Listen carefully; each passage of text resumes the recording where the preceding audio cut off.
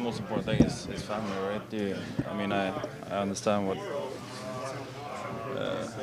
it probably is going through, but I mean, I think for us as a team, I mean, we're all aware of the situation, and we're on a tough stretch here coming up. So teams are winning, and so we have to do that too. I mean, we gotta chip in for each other and make sure we really start playing as a team. Yeah. Did you get a chance to talk to Alex before you left this morning? Yeah. How was he doing? Well, I'm not gonna go into how his feelings and stuff like that. I mean, I'll let him answer that. I'm just gonna say we're here supporting him. I mean, we're on his side and hope everything goes well.